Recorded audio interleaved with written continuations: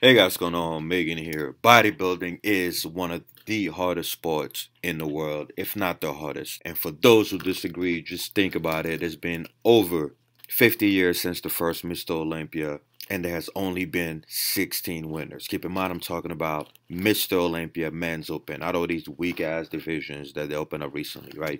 So, the Mr. Olympia Men's Open, there's only been 16 winners in over 5 decades. And there are tens of thousands of bodybuilders in the world. Why is it that only a prestigious few were able to obtain that title? And it's sad because bodybuilders don't get enough respect for the work that they're put in. Most people just say, oh, all you gotta do is be on steroids. Think about how stupid you have to be and how ignorant you have to be of human physiology to think that all you have to do is take steroids and become Mr. Olympia.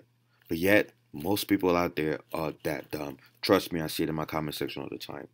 Also, think of how stupid you have to be to think that all you have to do is work hard and eventually you'll be Mr. Olympia winner. Hard work alone will never get you this title, just like steroids alone will not get you up there. It's a combination of hard work and, most importantly, genetics. And in this video, in fact, it's going to be a 5-part series. We're going to cover the genetics that you need to become an elite bodybuilder. This is part 1. We're going to start with anatomy. Number 1, muscle bellies. All right, so your muscle insertions, your tendon lengths, that is one of the biggest requirements to actually make it in a sport. Keep in mind, I'm talking about the elite level. Why? Simply because insertions decide both the shape of your muscle, right, whether you're going to have a peak or not, and ultimately the size of your muscle. How big you can make a muscle grow is determined by your insertion. For instance, here you guys know the famous example. Arnold is notorious for having an amazing bicep peak, and that's mainly because he has an incredibly short bicep. You see here, I'm going to use layman terms. You guys can see the gap between his bicep and his forearm. He has a very long tendon, as you can see, that causes the bicep to peak. So the downside of that is obviously he's not going to be able to have maximum size on his bicep compared to someone like Sergio Oliva. As you can see here, you see the difference. You see how small the gap is. You see how small that tendon is compared to here, right? The more space you have here, obviously, the bigger your bicep peak is going to be. But you're not going to be able to be a fucking mass monster when it comes to overall size, right? And like I said, it also goes both ways, right? Sergio was gifted in the fact that he has very short tendon, so massive, massive muscle belly. But that makes it very, very hard for him to achieve that peak here. So depending on which era you're in and what the judges favor, for example, if the judges favor bicep peaks, then he would have been fucked, right? Whereas if the judges favor just having a massive arm, then that would have went in his favor. And which is another example of how genetics play a crucial role because you cannot control the shape of your bicep, right? You are given your tendon lengths at birth, and there's nothing you can do about it other than try to simply maximize what you already have, right? So this is an example where pure genetics would disqualify the person on the left or the person on the right, depending on what the judges are favoring during that era. Luckily for both of these guys during the era, it didn't play such a big role. In fact, if you're watching this video, take a look at your bicep, right? Do you have short muscle bellies or long muscle bellies? There goes another example here. Ronnie Coleman back in his early days. As you can see, Ronnie is notorious for having short muscle bellies, right? So you see this huge gap here, right? Which gives him an insane peak, just like High Green, right?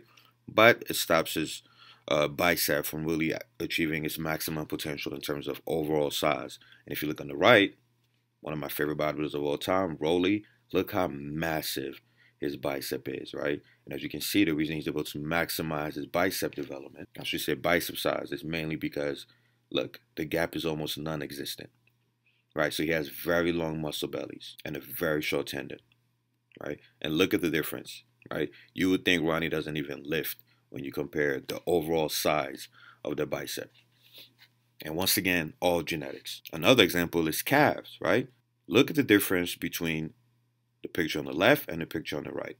Both are bodybuilders. I'm pretty sure some of you guys can guess who these are, right? Obviously, you have Dorian here, and I'll let you guys guess who this guy is. But both bodybuilders, both elite bodybuilders, both are on a crap ton of steroids, and obviously both work extremely hard. But yet, look at the difference that the bodybuilder on the left simply cannot overcome due to genetics. Dennis Wolf simply has shit genetics for calves. And if you think about it, look, right? One of the biggest determinants of how big your calves can grow is your tendon length, like I mentioned earlier, right? And look how long his fucking tendon length is, right? Look at his insertions, right? He pretty much has black genetics for calves, right? That's what black people are notoriously known for. These are genetics that are amazing for jumping, for running, but terrible for maximizing size. Whereas if you look on the right, he's able to maximize his calf development because there's just so much more room, right? Look how short his tendon is compared to the picture on the left, right? If your if your calf starts all the way up there and goes all the way down here, obviously there's a lot more room for your muscle to grow as opposed to this picture here. Remember, guys, you can only grow what you have. You cannot increase or decrease your tendon lengths. Another example of where insertions play a role is lat development. Once again, I'll let you guys guess who the guy on the left and the guy on the right is, and I'll just reveal later on. But as you can see here, look at that, right?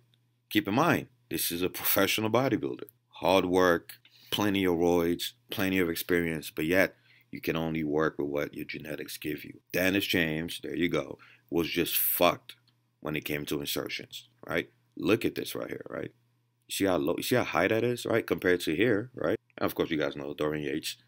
Look how low his lats go, right?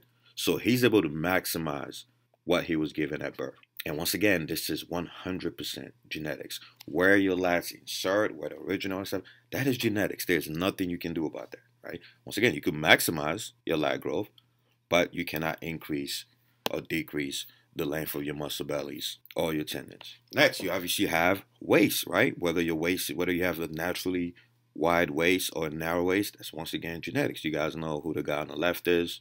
Brian, notorious for having an extremely narrow waist compared to the guy on the right, under 8% body fat. As you can see, shredded to the bone, but wide ass blocky waist. Now, obviously, there are some things you can do, kind of like, not training your obliques and things like that. But trust me, if you do not have a naturally narrow waist, there's nothing you can do. Obviously, you could try to make your lats wider and your shoulders wider to try to create the illusion, but you're going to have to work so much harder than everybody else to reach the same goal. Another example here, you have Lee Haney, the GOAT, and Brent Warren on the right. Once again, right?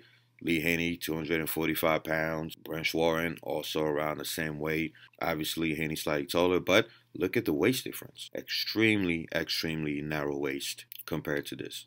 And like I said, there are other factors that also affect your waist. Obviously, don't try to be a mass monster because your waist is going to get out of hand.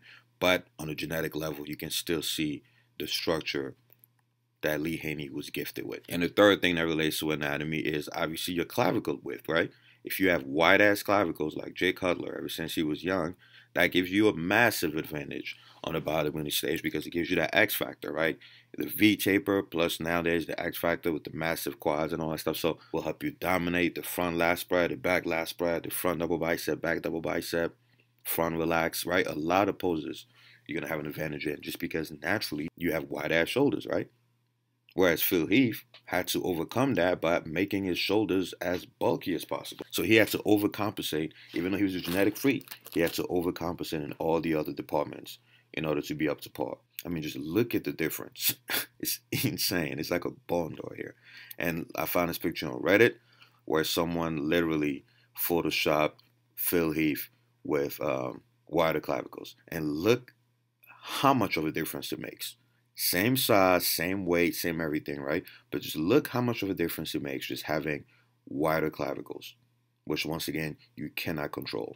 Phil Heath on the right here would have probably won 10 Miss Olympias instead of just 7. And the reason it took him so long is because, one, obviously he joined the game late, but he also had to overcome the fact that he was very narrow. That was one of his biggest criticisms when he first stepped on the stage. Everyone kept saying, hey, he's too narrow, he's too narrow. All right, so it took him a long time to bring everything else up to par in order to keep up, right? But can you imagine if he had wider clavicles? Look at this. But anyway, guys, that's it. This is episode 1. I'm going to make 4 more episodes where we discuss the other genetic components you must have in order to be an elite bodybuilder. Today was anatomy. Next time, we're going to cover things with the genes related to muscle growth, fat loss, motivation, pain threshold, and pain tolerance, energy production, you name it. I'm going to cover every single category of genes that come together to create a Mr. Olympia physique. Alright guys, see you in the comments. Alright guys, don't forget to like or share the video, subscribe and hit the bell, and buy my HSP Nucleus Overload Training Program. It's the ultimate program for maximum muscle growth. It includes full body workout splits, bro splits, push-pull, home workouts, you name it. Also comes with a complete guide for macros, nutrition, fat loss, muscle growth, hormones, including a meal plan. It's pretty much all my 16 years of experience condensed into one fucking book. You're also going to get free copies of any future edition. So visit Team3DAlpha.com and you can use the 40% off coupon code Nucleus. Or you could just buy the shit at full price. Alright guys, I'm out of here.